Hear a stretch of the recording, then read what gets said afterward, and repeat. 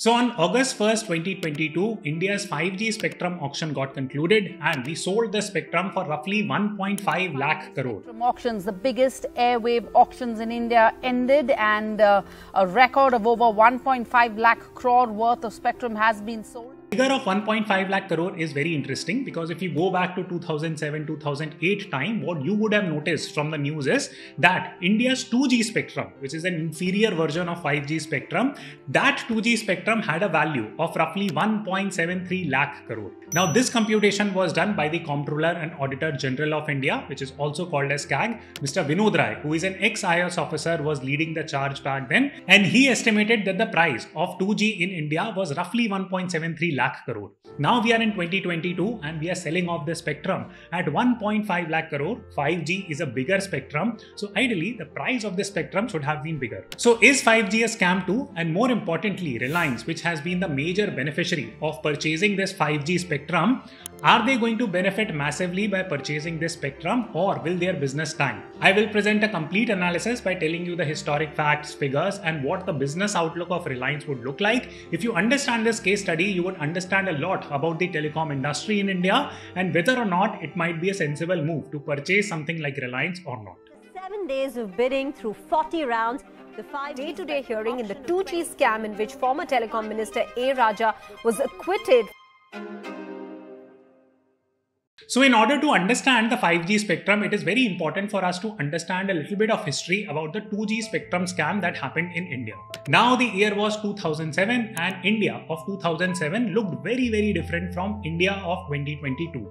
More specifically, the internet penetration rate in India back in 2007 was only 4%. So there has been a massive growth in terms of internet penetration in India. People have started using the internet on their phone where they watch videos like this and press the like button. They also go and book Ola, Uber apps, use a bunch of fintech apps. So we cannot think about surviving without using internet these days. But back in 2007, the internet penetration was India in very low, which meant that this was a massive opportunity for telecom companies to come in and start creating data highways. In this entire mumbo jumbo, if we take a look at the political landscape in India, back then there was UPA government, which was a cobbled up government which was made up of different parties, and one party emerged from Tamil Nadu which was called as DMK. It has the second number of highest seats in the Indian Parliament at that point in time, and a minister from that party was appointed who became India's telecom minister. His name was A. Raja. So Mr. A. Raja was given the complex task of selling India's data highways, which were also called as spectrum. So just a side note here, what you can do with a spectrum.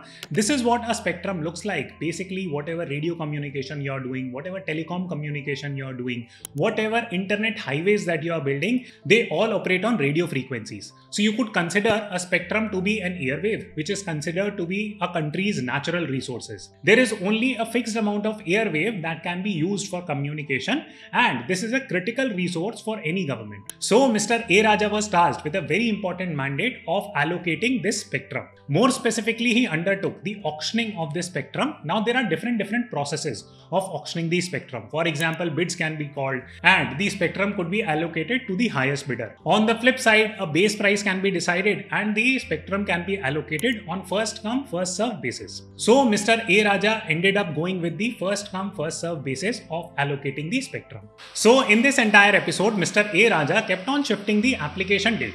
Now this was on first come first serve basis, so this raised a lot of eyebrows. In fact, the Prime Minister of India wrote to Mr. A. Raja saying that hey, you know what, please be impartial, fair in terms of allocating this spectrum. He also received a lot of recommendations from Ministry of Finance that he decided to ignore. This is what the case of the facts tell us. So given all this hoopla, this case caught a lot of public attention and a scrutiny was done as to which companies got allocated the spectrum, and a lot of irregularities were found out. Let me quote two specific examples. So the first example is about a company called as Unitech, which ended up procuring 22 licenses. So in total, I think there were roughly 122 licenses that were to be given, and 22 were procured by a company called as Unitech, which paid roughly $230 million.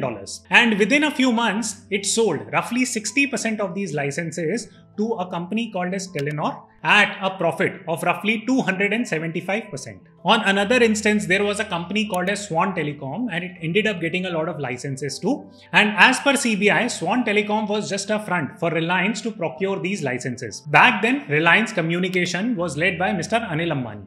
So anyways, the clock moved on and all these irregularities came into the forefront, and by 2012, Supreme Court decided to cancel all the licenses. This led to a massive shake-up. A lot of businesses lost a lot of money. A lot of international telecom players who wanted to set up shop in India, they wound their shop and went away and have not returned to India since then. 2014 was when Mr. Narendra Modi ended up forming his government on the back of bringing in clean governance and rooting out a corrupt government. To cut the long story short, Congress was thrown out and Mr. Rahul Gandhi went in somewhat of an exile. But there is a twist to this story that by 2017, a special court found out that hey, all the evidences have been cooked up, and I'm quoting the judge from here, I have absolutely no hesitation in holding that prosecution has miserably failed to prove any charge against any of the accused made in this well choreographed charge sheet.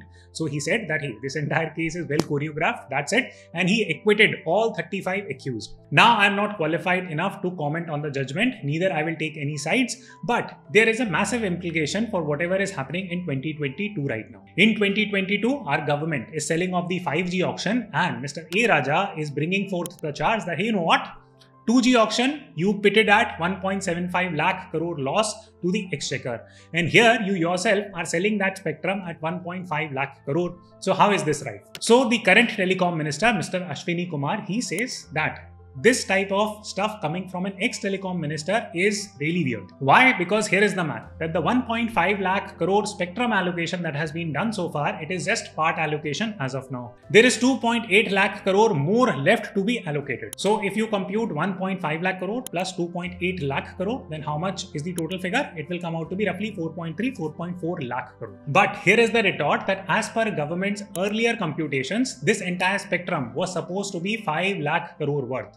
So the total is coming out to be roughly 4.4 lakh crore. So there roughly seems to be a 60,000 crore deficit, which many people are not speaking about. So is this really a scam? Is this not really a scam? This is for the auditors to find out. Me, as a finance commentator, I am more interested in looking at what lies ahead. So right now, Reliance has taken a very big step forward in terms of reworking their business strategy, and this can prove to be a game changer for Reliance. So here is how the story is likely to play out. So right now, if you check, the internet data rates are very low in India. In fact, compared to majority of the Western countries and several other different parts of the world, we have one of the cheapest data rates out there. So whoever controls the spectrum going forward, it gives them a massive opportunity to do what? To number one, increase these prices subsequently, because a price increase would be justifiable. Why? Because right now the internet rates in India are very, very low to begin with.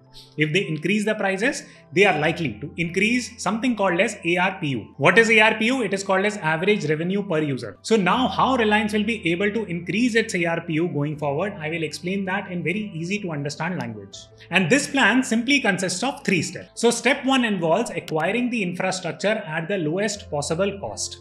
So Reliance has been able to acquire this 5G spectrum or a part of this 5G spectrum at reserve prices. So they are not paying any massive premium per se. They have been able to procure this spectrum at reasonable enough prices. The second step involves optimizing for your variable cost. So to this end, if we look at the procurement done by Reliance, what they are trying to do is that they are trying to acquire frequencies in this 5G spectrum in that 700 MHz range. Now, there are several advantages associated with procuring this 700 MHz band.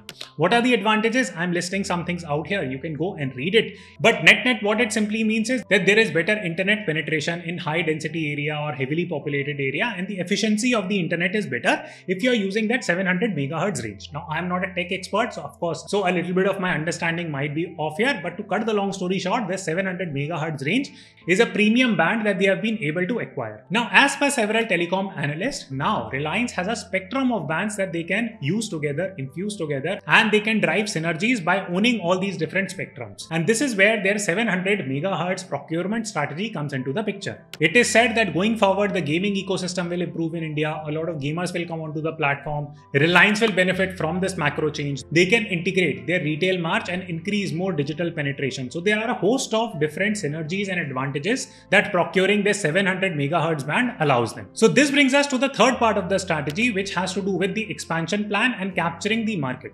So here what Reliance is going to do is that they are going to get more into gaming. They are already partners with a bunch of different international tech companies like Facebook, Google. Silver Lake Partners has invested in Reliance. So under their Reliance Jio brand, they are set for market domination. Now it has been estimated that due to this procurement of spectrum by Reliance, Airtel will lose 2 to 3% of its market share. Now guess what? If a telecom monopoly is getting created in India, then what is going to happen to the prices that I had earlier shown you and started the story with? The prices are going to get increased. Yes, one could counter the argument by saying that, you know what, the Telecom Regulatory Authority of India will look into it, etc., etc. But this is what the genius of building a telecom monopoly is, that in India right now, the first phase of internet has been solved, that the internet penetration is already reaching roughly 50%. Going forward, it will continue to rise. If one company comes, create a monopoly, guess what they are going to do? They are going to jack up the prices, which are low as of now. And with that, we are looking at a dominance of at least a decade by Reliance or Reliance Jio. Now, of course, there are a lot of variables which are left, which needs to be aligned together in order for Reliance to become that telecom monopoly, but they seem to be on the right track. Does that mean that you should go and invest your money in Reliance? What is it that you should be doing? So these are very early stages of this business move, because one could argue that Reliance might sell some of this spectrum to Airtel, or Airtel might procure some of this spectrum from other sources. All this remains to be seen, but the battleground has been created, and if Airtel does not respond effectively, it is almost given that Reliance will take an inassailable lead. I hope you enjoyed this case study. Let me know in the comment box, and I will see you soon.